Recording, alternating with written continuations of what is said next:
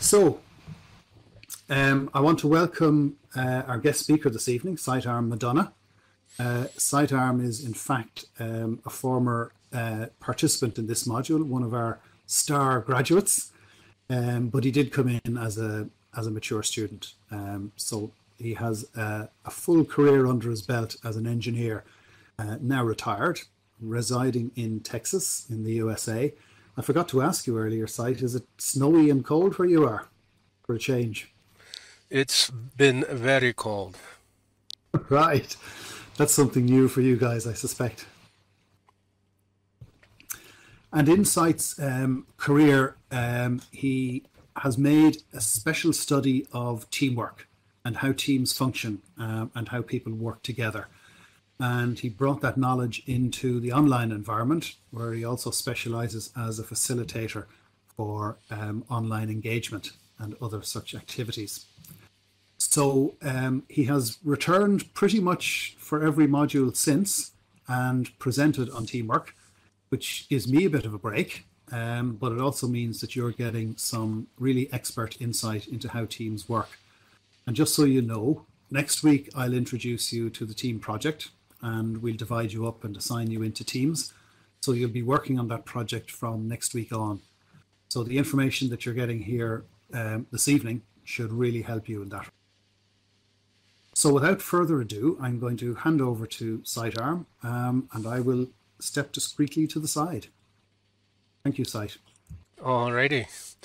Okay, well, I'm going to get myself placed over here, and my slides are against the wall, and I'm now sitting on top of them, so I'm a visual pointer for you. So whatever you need to do, just aim your cursor and do an alt click on it, or if you're in a Mac, do a command click, and then you can kind of zoom in and read them.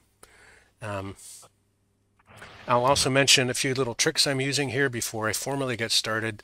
If you are going to use slides in your presentation of your project, if you put them in the classroom ahead of time, everybody will be able to see them by the time you get started, because they'll stop being fuzzy and become clear. I mean, they're probably fuzzy for you right now, but they'll get clear over time. And as John said, we're going to be recording. So over to my right in the corner is a chair and an old-fashioned studio camera. I'm going to turn it on. We are rolling. I'm going to go on air. We are on air.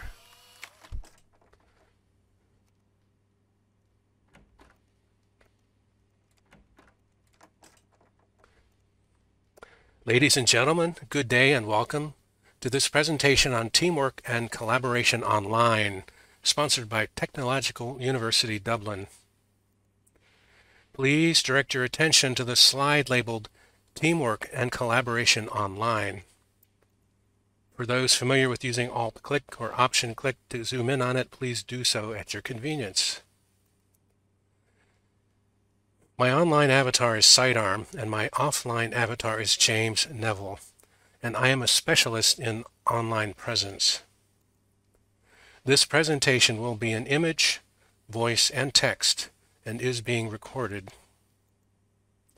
Our menu for today is a few minutes of basic material, followed by discussion, followed by a few more minutes of extended material, and concluded with a live group demonstration. In today's presentation, I hope to reinforce a few things you may already know about teamwork and collaboration online, and to introduce a few things you may not already know, and for us all to have fun and learn something together as we go along. Please direct your attention to the slide labeled Team Operations Model, which is by my avatar's left leg. From an analytical point of view, a team may be considered as a box with input-output arrows. The input arrow on the left represents the members of the team. The output arrow on the right represents the results of the team, its project.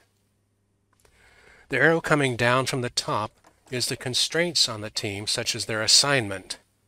And the arrow coming in from the bottom is the things that support the team in getting their job done. My job here today is to be one of those support arrows coming in from the bottom. Please direct your attention to the slide labeled Effective Teams Have Effective Members. Each of you bring an individual investment to the team box based on what you already know how to do and whether you're willing to do it. These are your competence and your commitment, and together they make your net contribution to the team. High competence and high commitment make a high contribution. Low competence and low commitment make a low contribution. If either factor is medium, the net contribution is medium. Most of the time, one or the other is going to be medium because of practical constraints. The question is, what do you know how to do, and are you willing to do it? Please direct your attention to the slide labeled Effective Teams Share Roles, which is at the bottom of my left foot. Your team brings a group investment to project success based on how well your members cover 9 team roles. These include auditing, diplomacy, implementation, leadership, networking, planning, quality control, and specialist knowledge. Higher coverage makes for higher success. Lower coverage makes for lower success. Most of the time, one or more of these roles are not covered by team member competencies going in. The question is, what don't you know how to do, and are you willing to learn how to do it? Please direct your attention to the slide labeled Effective Teams Use Best Practices.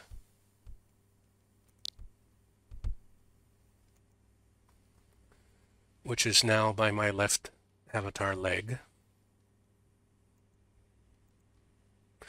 This is how you and your group communicate. Brainstorming is a divergent, expanding exercise where new ideas are generated. Deciding is a convergent, narrowing exercise where choices are made and action steps commence. Briefing is a narrowing exercise where agendas and ground rules are stated before an event begins. Debriefing is an expanding exercise where members reflect on what just happened. Throughout a project, your team will cycle between divergent and convergent communication. The question is, which mode are you in at the moment? And when is it time to switch? Please direct your attention to the slide labeled Effective Teams Develop in Stages. Forming is where you learn each other's names and how to get in touch with each other. Storming is where you argue with each other about how to do stuff. Norming is where you get used to each other and agree on a plan. Performing is where you crank out results. Throughout a project, your team will cycle back and forth within these stages. For example, learning new things about each other, adjusting to changes in circumstances, adapting, improvising, and adjusting even up to the last moment.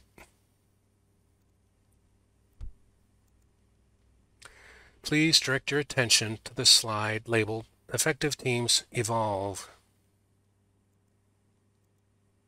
Right now, you are in a team project called Is One Life Enough module. When this team project is over, you will certainly go on to another team project.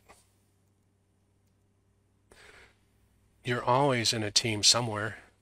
Your home, family, classes, school, work. Each time you participate in a team, you experience a growth cycle. Listening to what is being asked of you this time, choosing how to participate this time, then acting, advancing, and extending.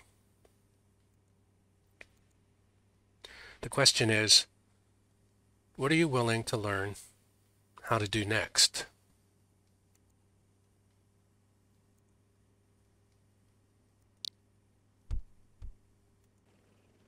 So we're going to continue now. Go back on script. You already answered that question. Good job. So these are extensions, and I've moved my avatar over to the kind of the last area of the board. You can just kind of focus over there. Please direct your attention to the slide labeled intentionality. Bunch of little smiley faces. Intentionality is predicting how other people will think, feel, and behave based on how we ourselves would operate. We do this using identity emulations running in our brains. And Jacob, your mic is on again. We are capable of running 6 emulations deep, although 4 is the norm. For example, in the movie Star Wars, how did Darth Vader feel about Luke Skywalker finding out that Princess Leia was Luke's sister?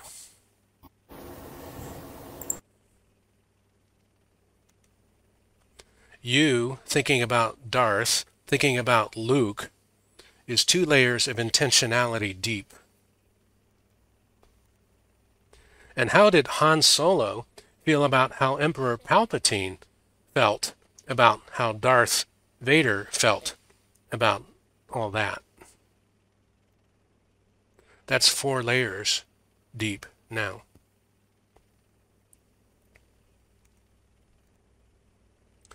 Please direct your attention to the slide labeled Persona. Persona is how we present ourselves to others. The word comes from the Greek word for mask. We have more than one persona, tailored to our motivations, to the motivations we attribute to others, and to how we predict that they will react to us. Typical personas include at home alone, which is your inner self, at work, which is your formal self, with friends, your informal self, with strangers, your cautious self, with children, your open self, and with elders, your respectful self. At all times and in all places, offline and online, your communication with others is through some persona. The question is, what persona are you using at the moment? And when is it appropriate to change or update it?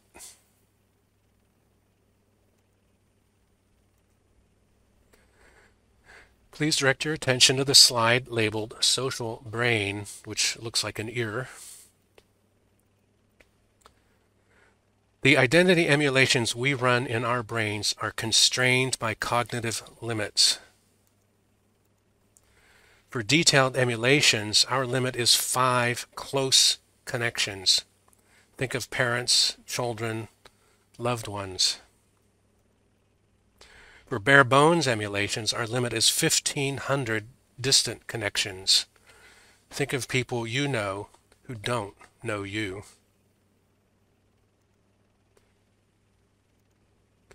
For moderate demand emulations, our limit is 150 meaningful connections. Think of people you frequently see and interact with. We make decisions every day about where and with whom we invest our time for social interaction. And the people in our lives cycle in and out of these categories as our decisions and circumstances change. Please direct your attention to the slide labeled Social Media.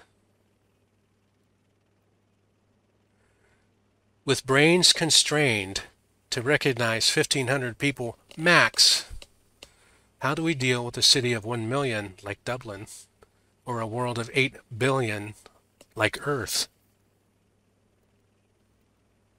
Perhaps we can leverage our meaningful contacts. If we each have 150, and each of those has 150, and each of those has 150, how deep do we have to go to reach 1 million or 1 billion? The reach of social media was estimated at 3 billion in 2020. Justin Bieber and PewDiePie had 100 million followers apiece on Instagram and YouTube. So perhaps we can indeed leverage our 150.